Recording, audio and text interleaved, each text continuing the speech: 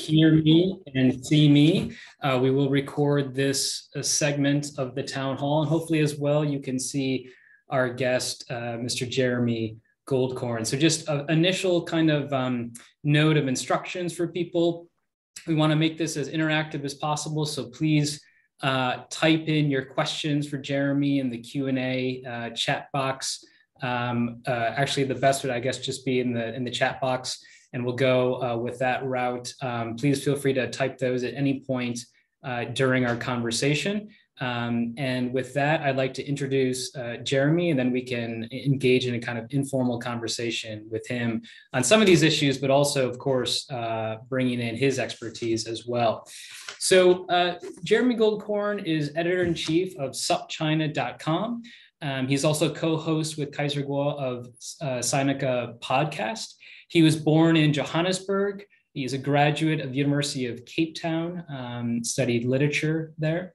He lived in China from 1995 to 2015, which is a fairly significant chunk of time. He edited magazines like Beijing Scene, Time Out, Redeg, amongst others.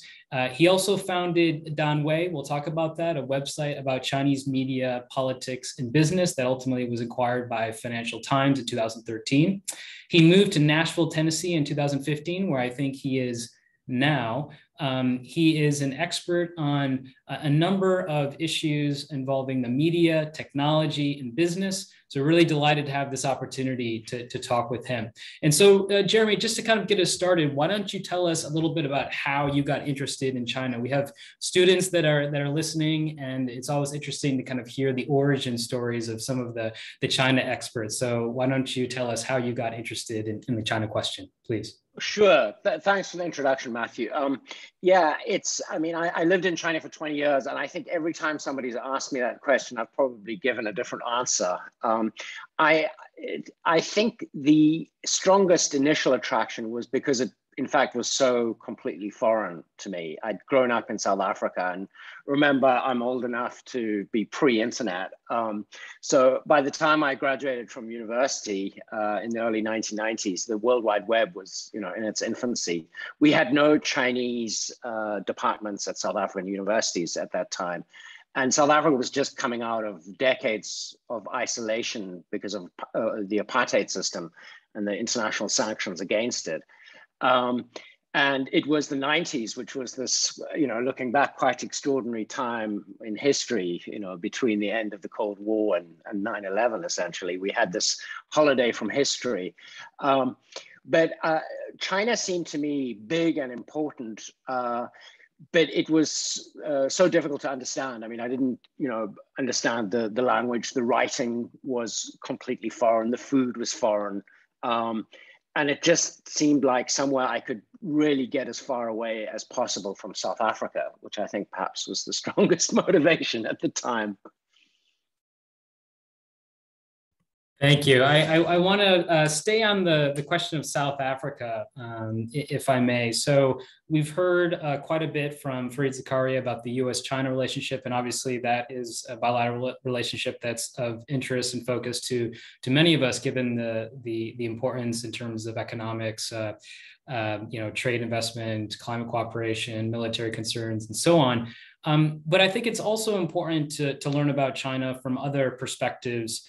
To learn about China from people that are situated outside of this particular bilateral relationship. So maybe this is an unfair question for you, but how do South Africans think about China? Are there a kind of spectrum of views that you could identify, and how have those views changed over time, over the time that you've been focused on China? Well, with the caveat that I haven't been back to South Africa in a few years, and I haven't lived there in more than a quarter of a century. I would say that government-to-government relations are very different between the South African government and China. The South African government doesn't want to see China as an enemy. There is no sort of ideological reason for that. And they really like the fact that there's another source of support and money aside from Western Europe and the United States. And they actively encourage, all kinds of exchanges and trade. and that the Chinese Communist Party has in fact cultivated party-to-party relations with the African National Congress, our ruling party, quite carefully. They've put a lot of money into actually building the ANC a party school. And they have the ANC was started in the early 20th century.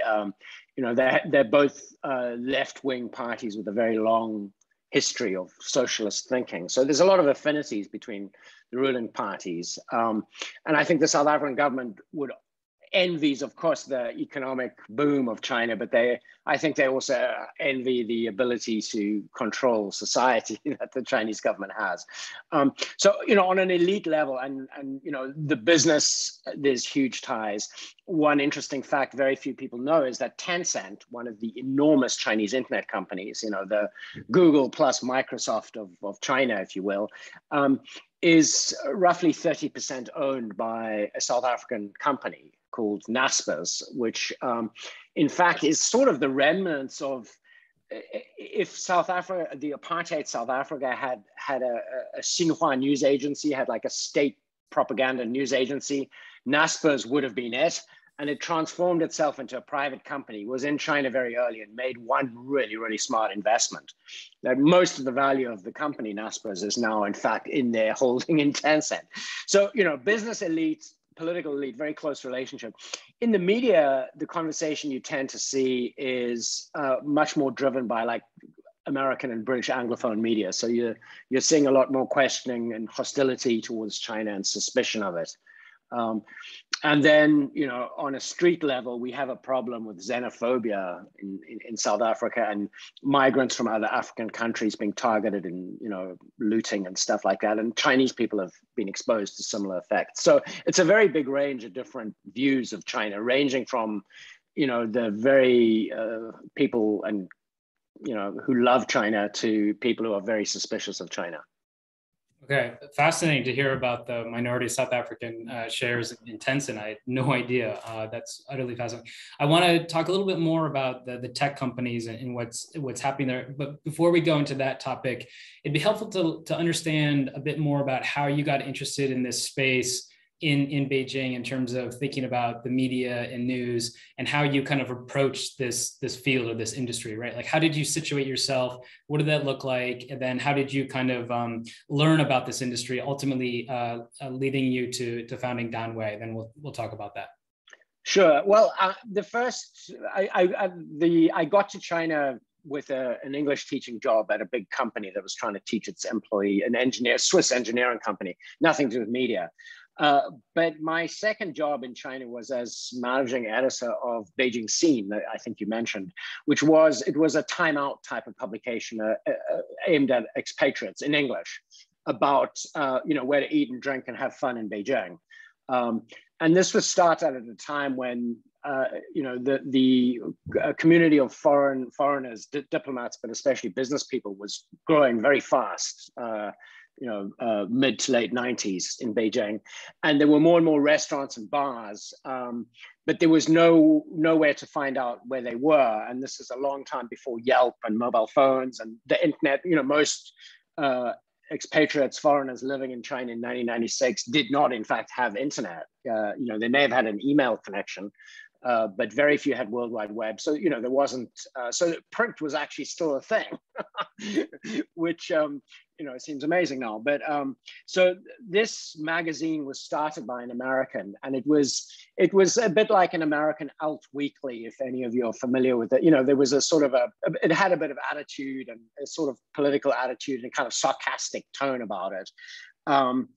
And we were trying to navigate doing it, and it wasn't really possible to do it legally because to run a print magazine, a print publication in China, you needed what was called a kanhao, a publication license. And the only organizations that had them were state-owned publishers or some big state-owned enterprises. So, the old-fashioned Danwei, work unit, like a big one, say it was an engineering company making widgets, they would also have their own hospital and, probably their own schools for the children of the workers.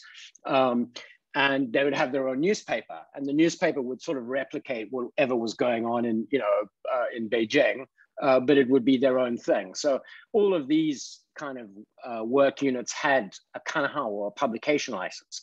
So the only way we could publish legally was to team up with one of these and essentially rent the publication license. Now, this is basically the same business model that internet companies use to get foreign capital and operate legally in China. The entity that actually has the licenses to run the business, like the media business or the internet business, might not actually be the entity that's actually running it. So we were doing this with a print magazine, and we had a lot of problems because one of our rivals reported us for being illegal, and we were shut down, and we had troubles with the partners, and we changed partners several times. And sometimes, the partners would try and take over the business once they thought they knew what was going on. So it was a crazy time when you could kind of just, Beijing felt a little like the Wild West, the central government wasn't too concerned. As long as you didn't piss off anyone too much locally, you'd probably be okay. But like, we kept on pissing off people locally and getting closed down. But it was incredible fun as a young man, for one thing. But then there was this also really interesting sort of game of cat and mouse with the regulators to do with, how to actually get a license and publish legally. So then after that, I got involved in other media, print and internet media, working for other companies. So I sort of worked in the business and got to know a bunch of people. And, for several years, I was quite hopeful that China's media business might actually, really open up. Anyway, a naive young man I was. Right. And so you've had these, very early on, you had these interactions with the regulators, and you kind of learned how to work within this system, which at the time seems like, as you put it, it was kind of the Wild West, and there was a certain freedom or mobility or liquidity within that system, right? It's sort of like, if you kind of understood the rules and how they worked, or if you knew the key people, then you could kind of get things done, right? And so maybe it was a matter of, again, sort of knowing the right people, but also having the resources to open the right doors and so on and so forth. How do you contrast that kind of environment for doing business with what we see now? And how do you explain that transition that has happened over the last 15 years or so? Well, I think, yeah, it's very different. The media is perhaps where it's most noticeable, but this would be across the board, like any kind of business, really. In the 1990s, the tentative reforms in the 80s were sort of stalled. There was a big hiccup with 1989, both within China, but also foreign, capital's attitude to what was going on in China. So everything slowed down a bit, but it was getting going again in the 1990s. And the government's attitude was that they wanted to open up the economy. I think it was always pretty clear that there was never a determination by anyone in the government to open up politically. I think that avenue had been closed off in 1989, but there was certainly a determination to open up economically and to develop the country. But nobody knew exactly what the right way to do it was. And I think one of the things that, Deng Xiaoping gets the credit, and some revisionists would prefer to assign other people the credit. Even some people, talk about Xi Jinping's daddy, Xi Jinping, as being one of the key people. But from the very beginning of the reform and opening up, there was this willingness to experiment locally. And if something worked, the central government would say, okay, let's, roll that out in other places. And it did involve a certain amount of open-mindedness, and that, I think, covered, everything from, the media business to, widgets. That's no longer the case. I think the Chinese government has a much better idea of how they'd like things to work, and how they would like things not to work. And there's also not the kind of learning curve that was there at the beginning of the 90s. The thing was, one of the fun things about sort of being an entrepreneur in Beijing, or just a curious young person really, was that, everything was new. So like 5-star hotels were opening up and nobody knew how to make a cocktail. So like, I knew people who weren't like special mixologists or whatever you call them back home, but they knew what a martini should taste like. So they, got on the early internet and figured out the good 10 cocktail recipes and then suddenly became a famous mixologist, in Shanghai or whatever. I mean, ranging from that to like what I was doing in the media business, everybody was kind of making it up as they went along, which was a lot of fun and very exciting. But now there's no need for that. Everybody in Shanghai knows what a martini tastes like, and they know it better than any foreigner can tell them. And the government knows very well what a martini can taste like, and they don't want you making certain kinds of martinis, and that's just it. So, but is there something more to be said about sort of this current sort of movement that we're seeing in terms of what's been called a kind of crackdown across the board, right? About, in terms of tech, in terms of luxury brands, in terms of entertainment. I mean, do you see that as kind of a governmental effort to sort of shift culture a certain way? Do you still see sort of undercurrents of mobility and freedom to operate within that system, or have those avenues kind of shut down as well? I mean, fundamentally, what really is driving this crackdown, and where do you see it going? Yeah, that's something that I'm thinking about every day, and we're like SupChina, we're working on this type of thing.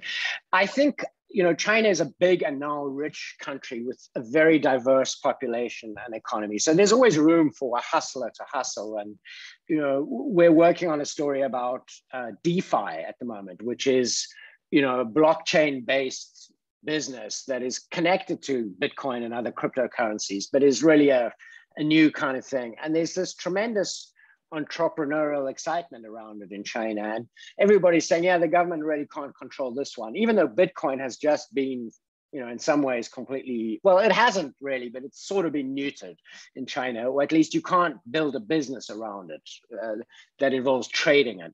And yet there are these, plenty of some of the smartest people in the world staying awake all night coding their new DeFi apps, and they see opportunity. So I would say there does of course remain, and I don't know the background of the audience, but whether you're a scholar or in business, I mean, I think that kind of energy, you see it in all fields of human endeavor. It's not just business, although business is maybe the easiest in some ways. So that hasn't changed, but the government has decided that the reform and opening up period has delivered its goods, and that a new period needs to happen. And I think some of this is connected with Xi Jinping's personal ambitions, and he wants to be the person who ushers in a new era. And in order for there to be a new era, you've got to kind of kill off the old era. And I think some of that, what's going on is that. I think there is genuine concern at the extreme inequality in the country and the sort of fragile nature of the development. I mean, what Wen Jiabao, many years ago identified as the four uns, unstable, unbalanced. I can't remember the other two uns. And also, I think was it 2011, just before Xi Jinping, first came into office as party secretary and president, there was this Deng Yuwen, the scholar, previous editor of the Communist Party's journal, I think, and he wrote about the 10 great problems left behind by the Hu Jintao and Wen Jiabao administration. And these were, most of these problems are connected with social inequality, with unbalanced growth, environmental degradation, with society having no faith in anything, people, not having anything to believe in. And so there is a genuine attempt to try and remedy all of these. I think these are two of the big factors driving it. I think there's also the sense that things were getting out of control, and in private capital, non-party intellectuals, civil society was becoming too powerful for the party's comfort, and particularly, an authoritarian leader like Xi Jinping saw that as something that could create problems for the party, and they do definitely want to hang on to power. So a bunch of things going on. Absolutely. So you've done an amazing job sort of tracking these different trends and developments. I want to kind of return to your story in terms of how you were able to do what you did during these different time periods, right? So we have the mid to late 90s, kind of this period of the Wild West, this kind of hustle era, and then we have now where it's a very different kind of regulatory environment and business environment for doing this type of work, public-facing work in China. So tell us about the project Danwei and sort of how that came about. You know, you described you did have this experience working for a number of different magazines. Tell us about how Danwei came about and sort of what you were trying to accomplish with that project, and then maybe kind of contrast that or relate that to what you're doing now with SupChina. I'm curious about if there's kind of an arc there in terms of the projects that you worked on. Sure. So Danwei, I started in 2003, and it was almost just because the technology was right. You know, it was still fairly early days for the internet, the World Wide Web, and from about the very late 90s it started, but 2002 it became mainstream, was blogging software, and it sounds so sort of passé now. Even the word blog is sort of unfashionable. But I mean, all a blog really was a very easy and cheap way for somebody to launch a website. It made it kind of idiot-proof to be a website publisher. You needed, no technical knowledge, essentially, just half an hour of patience and fiddling about with the settings. And that was the catalyst. I suddenly realized, oh my gosh, I can be a publisher with a budget of zero. And having been, in the media business, mostly print, where, just printing is, I mean, you got to have money to print stuff, right? I mean, it's serious. And, obviously in China, all the complications of the publication license and everything, whereas the internet was free. And at that time, most of the global internet was not yet blocked by the Chinese government, so it was still, I mean, the Great Firewall was already there, but, social media, I mean, blogs, I guess, were the infancy of social media, and that wasn't blocked. And many of, Wikipedia wasn't blocked. So the technology was right. And I also, having been working in mostly in Beijing in the media business, I realized how sort of exciting China seemed at the time. 2003 was the year when the Southern Metropolis Daily, this now kind of famous or notorious newspaper in Guangzhou, did an investigative story about this migrant in Guangzhou who died in police custody, and this story was circulated on the internet, and it basically led to changes in the way the Guangzhou police handled migrants, and some sort of the government responded to a media article and an internet reaction to it. And there were a lot of Chinese publishers and early kind of bloggers, essentially, who were just getting going around that time. So there was this sort of creative and entrepreneurial and sort of political foment going on.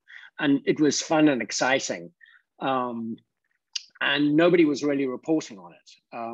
The big Western media companies, many of them still were sort of very old-fashioned in the way they approached China. They had much smaller bureaus than they all do now. I mean, now most of the major media, well, the New York Times, etc., they've all been kicked out. But they used to have until recently, very big bureaus. But that only happened in the run-up to the Olympics. 2003, 2004, 2005, those were not really a thing yet. So the reporting on China in English tended to be only the big political news. And it felt kind of out of touch with what was going on, on the ground in China. So that was the sort of fun part, was reporting on that. And that's why I saw a sort of an entrepreneurial opportunity, but also an opportunity to do something that actually felt like it was of significance, because I was putting stuff in English that otherwise wouldn't have existed. Yeah, that's amazing. Can I just kind of interject there? So did you kind of then see yourself as a kind of investigative journalist in that capacity? So like you mentioned the Sun Zhigang case, that I think was the re-education through labor case, right? That, you know, once that hit and the media kind of really seized on that, and like you said, it generated this kind of moment of reflection on, you know, what the current laws and regulations were and potentially how they could be changed. And there was a sort of like burst of kind of, you know, grassroots sort of interest in these issues that, you know, the Tung Biaos of the world kind of became more interested in thinking about media as a mechanism for promoting, you know, legal and social change. And were you also thinking in terms of kind of, as you know, in your capacity as a foreigner, of course, but being part of this sort of broader, you know, moment of where journalism, and particularly sort of investigative journalism, could potentially push some kind of social change? Was that how you were thinking, or was it something totally different? I personally wasn't trying to be an investigative journalist, but there was so much good stuff being produced by Chinese journalists and bloggers, and if not good, at least, you know, information that just in the past had never existed in the public sphere, that I thought that finding the good stuff, finding the good information that Chinese people were making, was the main purpose of what I was doing. Like my ambitions, I thought, you know, if I could make it into like a big business, sure, yeah, eventually I'll have my own cable TV station and we'll definitely do hard-hitting investigative journalism.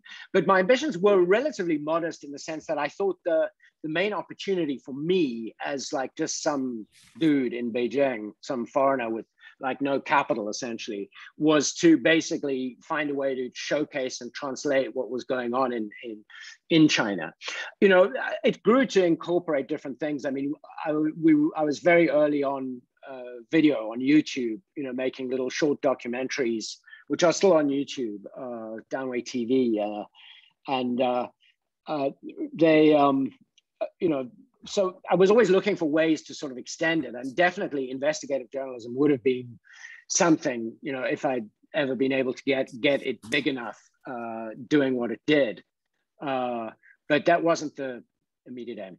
Sure. So let's hear a little bit more about Danwei and how it worked, and sort of what the kind of day-to-day operations were. So were you kind of just pouring through the Chinese microblogs? Was that kind of one sort of activity that you're doing? Did you have, I mean, a staff, like what size of a staff were we talking about? Were you doing the translation work? Were you working with native Chinese speakers? Describe a little bit about how, you know, the operation. Sure. So look, when it started, there were no microblogs. This was before microblogs. So there weren't really blogs in Chinese yet. But there were a lot of forums, and there were a very small number of blogs. There were internet forums, and then there were media companies that posted usually the same articles that everybody copied online, but some of them had comment sections that were interesting.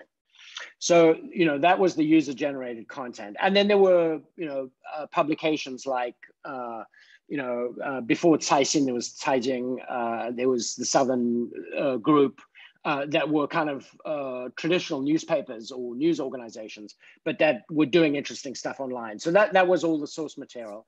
Initially, it was just me, like what today you'd call doom scrolling all night long, like hating at that time, like the early days, I was running a little design and advertising agency with some friends and hating the work we were doing for clients. So all night doom scrolling, finding interesting things, and then just kind of, I mean, you know, fairly casually. It was very bloggy. So they're just like, here's an interesting thing, and I would translate one paragraph.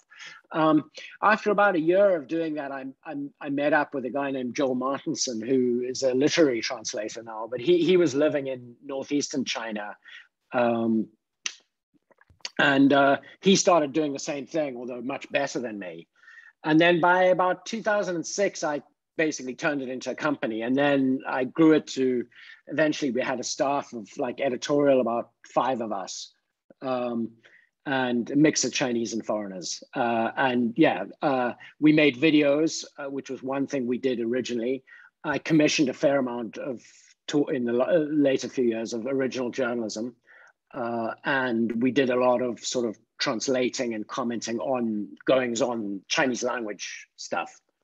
And yeah, it's amazing, and I'm sure your Chinese accelerated rapidly as a result of all the Chinese that you were reading. Was your audience exclusively foreigners though, or were Chinese also picking up on what you were doing, and that have any positive knock-on effects that you saw at all in terms of collaborations or what have you?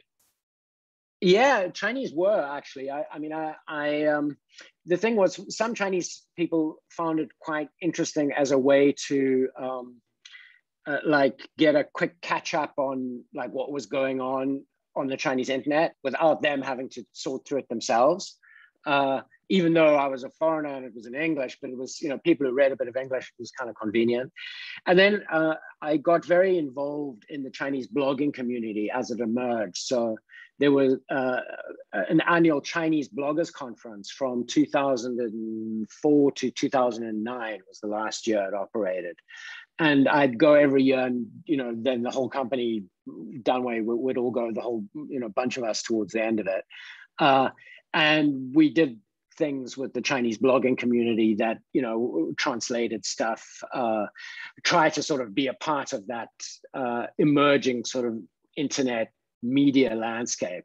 But sadly, we all got crushed. You know, it started before Xi Jinping. I mean, you know, it was really 2009 was Dunway was blocked, but also it was the last year of the Chinese bloggers conference.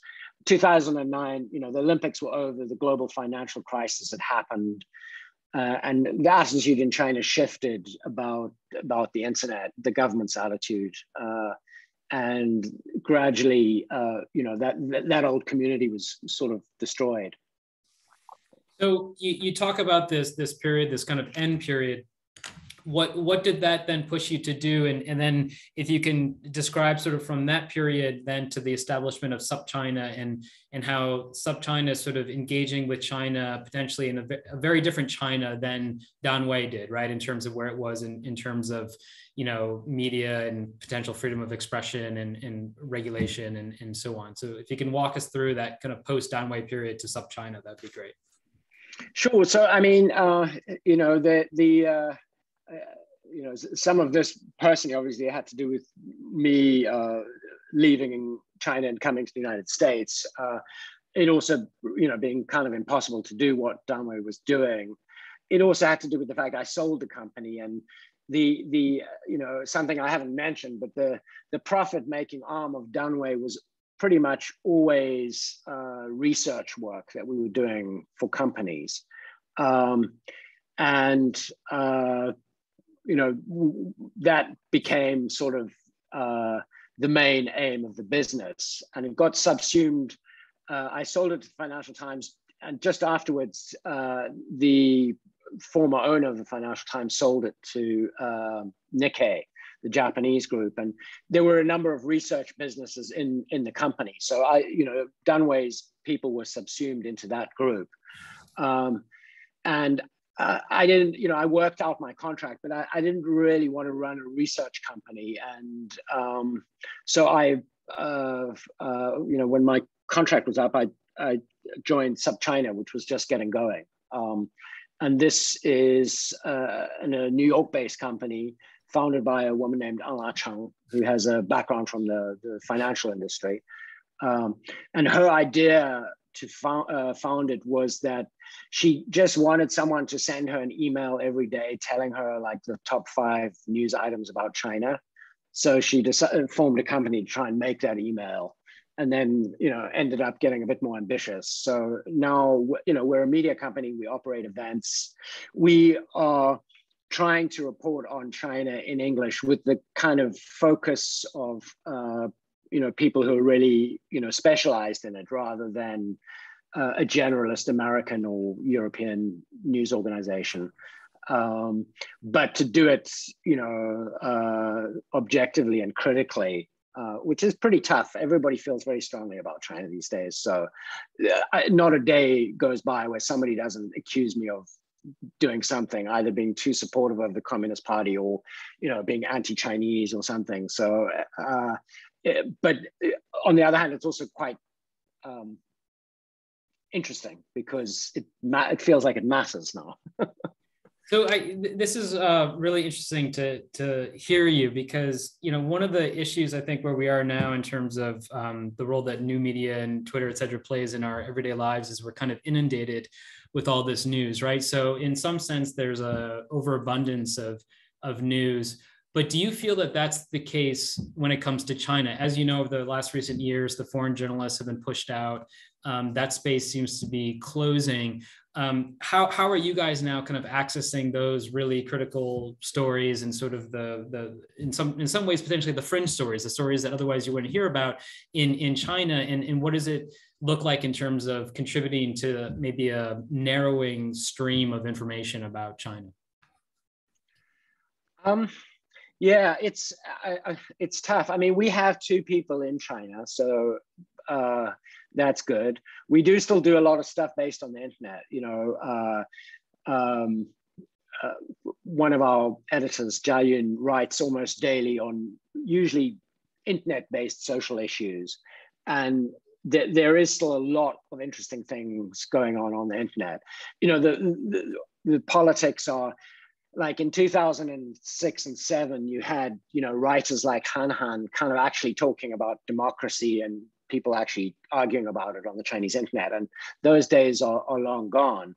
But right now you have some fascinating debates about, say, feminism, about, even the government policies on trying to encourage women to have, to have more babies. There is still plenty of critical stuff. So, it's not like we're completely out of touch, but yeah, it's difficult to report on the ground in China. We have to be a little careful with people we have there. It's difficult to get everything on the internet. And it's not just us, all the major American media organizations pretty much have got this problem now.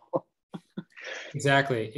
One of the members of the National Committee of China Relations, Professor Ben Lehman at Columbia Law School, has made the comment in a public conference, that it seems like in many ways, from the academic side of things, that China doesn't want to be studied anymore.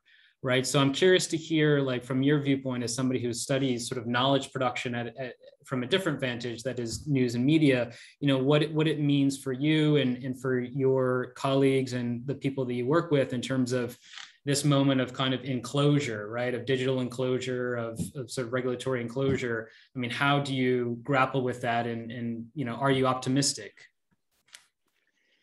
I'm not terribly optimistic, I have to say, in terms of access. I mean, if I can just respond to the idea of China doesn't want to be studied anymore.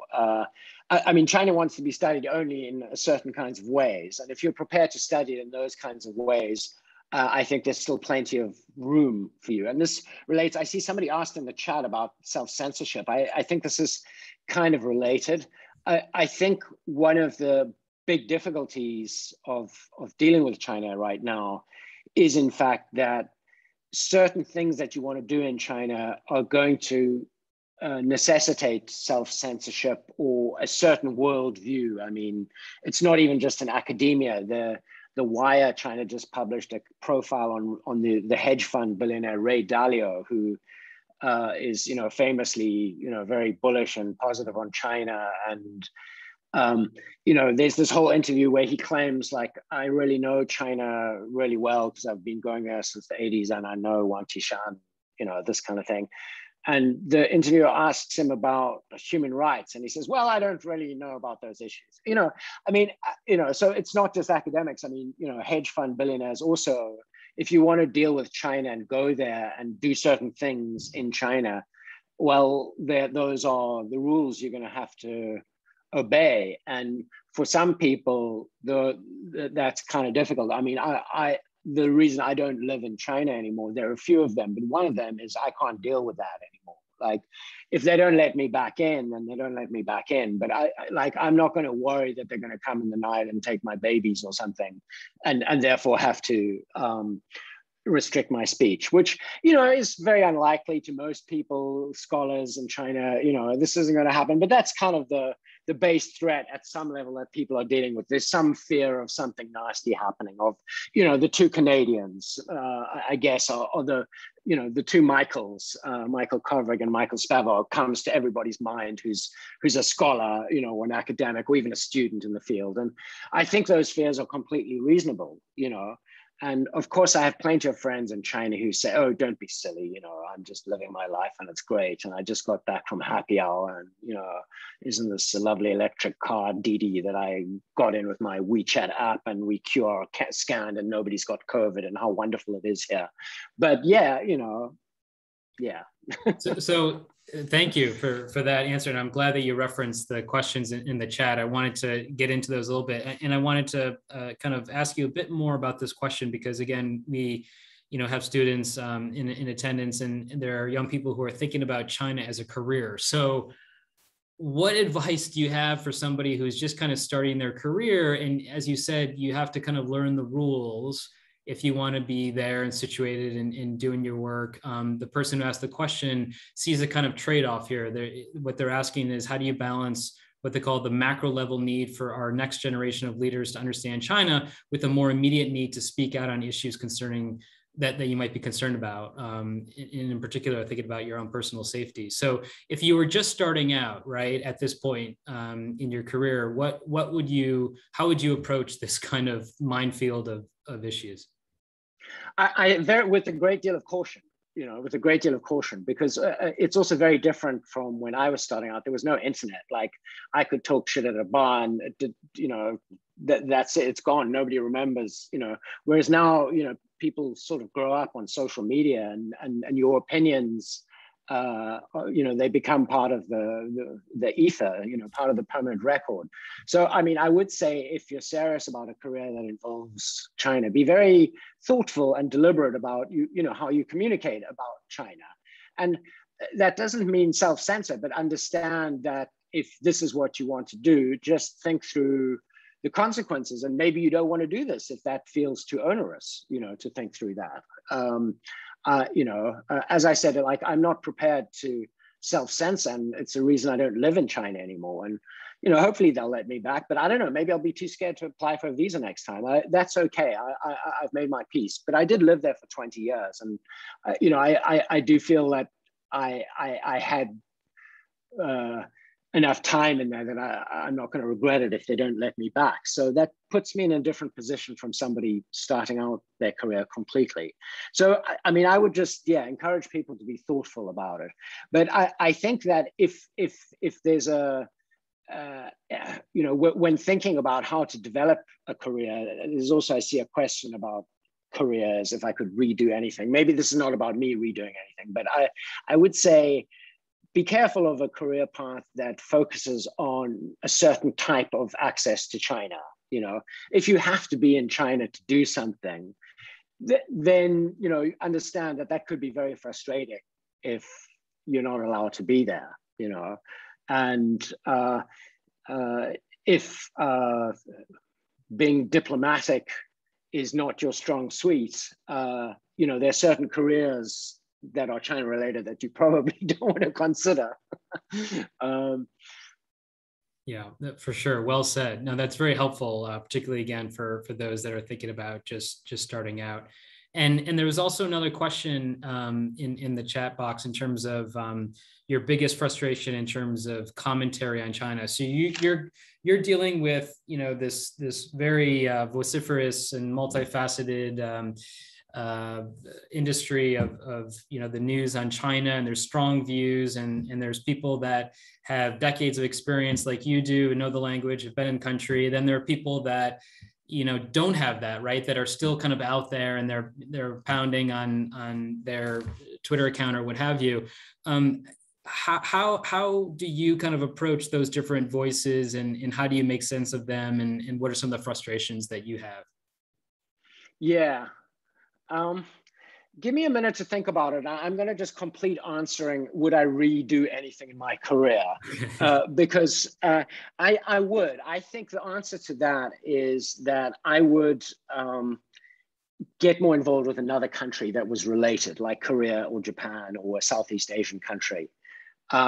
Both because I think there's a big gap in my sort of China education, which is a knowledge of the context, geographic and cultural, but also because I think that when China gets very frustrating, there would be another place to sort of put some of my energies, and it's not all about, if you're in Britain and British or American or, Indian and you're studying China and only China, then it's always between your country and China. Whereas if you also have some of your scholarship and your energies in another geographical location, I think that would have been good for me. I don't know if that applies to anybody else. So now the frustrations with the commentary on China, now that I've thought about it, I think, some of it is just frustrations with our hyper-connected modernity.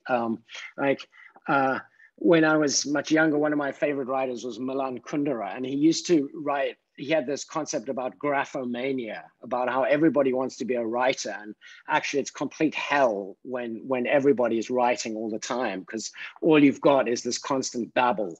And he wrote this before social media, So, I think in some ways the frustration is just that everybody's got an opinion. And China is now, whereas when I first went there, like when I, leave China, it was difficult to get anyone to care. That people didn't even really know where it was, sort of, and nobody cared. Whereas now everybody has an opinion on it. So, obviously, 90% of that is just complete trash. That is probably the most frustrating thing. I think in the United States, that's compounded by the fact that it's become it's the only thing that there is any bipartisan consensus on in the US is the need to be tough on China. And so it brings out like the worst of sort of the American sort of political character of, just no detail, all big kind of baseball bat, kind of macho swinging, we got to get tough on Beijing. And so much of what's going on here is based on this not very sophisticated reaction to quite a complex challenge. And, America being America, that message, it permeates the world. It's very influential in Britain. It dominates the way South Africans think about China. It goes to New Zealand even. Yeah, on this point of sort of perceptions about China, particularly as you're situated in the US now, on the one hand, the US-China relationship is so phenomenally central to so many things in the world today, right? So there's that very central importance. But then on the other hand, in US universities now, we see a decline in students that are taking China-related courses. We see less interest now in studying Chinese language and so on and so forth. So it seems to be, on the other hand, this other trend where there's this apathy or now kind of lack of interest. So how do you, where is that coming from, and how do you make sense of that? Yeah, that's true. I know it is sort of contradictory, isn't it? I suppose it's like, it doesn't seem cool anymore. There was a period of time when it had a certain appeal. It was the hot new thing, and that's worn off. I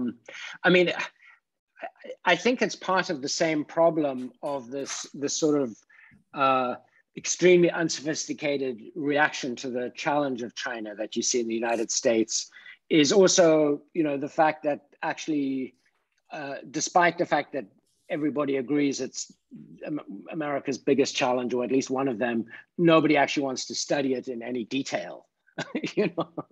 And there's less incentive for it. And, the Confucius Institutes are gradually shutting down in the United States. And while, I personally don't think that's a bad thing. I always thought they were pretty dodgy, in one way or another. I don't know, there's lots of reasons. I have many friends who've worked for them. Many of them have, people have learned Chinese, and that's great. But there was always something a little sketchy about that kind of partnership with a Chinese government-controlled organization, and that those kind of partnerships are just going to get more and more difficult. But sadly, I don't think the disappearing ones are going to get replaced by a sensible alternative. Those opportunities to learn Chinese and learn the language at the very least are going to just disappear. Yeah, that's something that people don't think about. People on both the right and the left may be against Confucius Institutes and they want to shut them down, but they don't think about sort of what happens next, right? So that's, I think, where you're going to, and that's a really critical question. So on that question, I wanted to ask you, how do you want SupChina to sort of contribute to this current moment in the U.S.-China relationship, but also more broadly, sort of how China is regarded in the world? I mean, what is your and your colleagues' vision for how you can contribute to shaping public perception of what's happening in China? Yeah, I mean, that's a tough one because I don't want to, do PR for nice China-US relations. Even though I think sometimes people suspect we're that way. And, some of my colleagues and the people who write for us certainly, are very invested in good US-China relations. And we have people, who are, let's say, somewhat more hostile than that too. So I think for me personally, I'd like us to be able to inform about China that, maybe it won't happen just in one article or one video, but if you follow us, you will be informed about China in a way that will enable you to make up your mind about what's going on without resorting to stereotypes. And I hope that we can fill in the gaps between, Jamil Andalini, who used to be the FT bureau chief in Beijing and various other, roles in China. He once said to me that there's 3 China stories. There's big China, there's bad China or scary China, and then there's weird China. And to a certain extent, that is still true if you look in the media. So big China is, 1.4 billion people, so many billion babies, X amount of dollars and renminbi, so many Bitcoins, so many sheep. If all the sheep in China fart, it'll like blah, blah, blah, whatever. You can make a great statistic out of China anytime you want. Bad and scary China, they got a hypersonic missile, they're locking up Uyghurs. There's always a scary China. And, legitimately, there's many things about China that are very scary. And then there's weird China, which is, peasant farmers who make robots or, the world's biggest sex doll factory or whatever. And those, to this day, are still the main China stories that the West pays attention to. And if that's all you ever look at, you're going to have a very malformed idea of what China is. So my hope is that we can fill in some of the missing bits in the middle. That's brilliant. So Jeremy, we're about at the end of our time. And unless there's any last question, I want to leave an opportunity for anybody else to quick chime in with a question while we have Jeremy. Now would be your chance. If not, I think we should just kind of close on that. That was a tremendous presentation in terms of your wealth of experience and your perspective on China, working in China and now working outside of China, but nonetheless very, very much enmeshed in what's going on there. It's been really, really enlightening. So I want to thank you very much, Jeremy, for joining us. And thank you, those of you in attendance, for sticking with us. Please take a look at the National Committee U.S.-China Relations website for future events. And so we will kind of virtually applaud Jeremy. Thank you again very much for sharing your experience perspective with us. And we'll end there. So Jeremy, I'll ask you to stay on just a few more minutes, but we'll ask the other people to now please take their leave. So again, thank you everybody for joining. Thank you.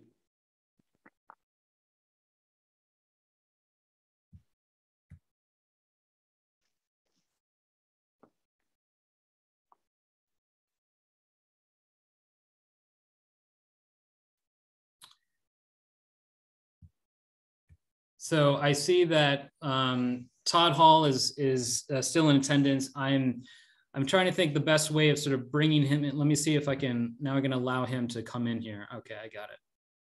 So Todd Hall is the director of the China Center, and I just want to have the opportunity for you guys to— Are you still recording? Yeah, let me, 1 second, let me stop that.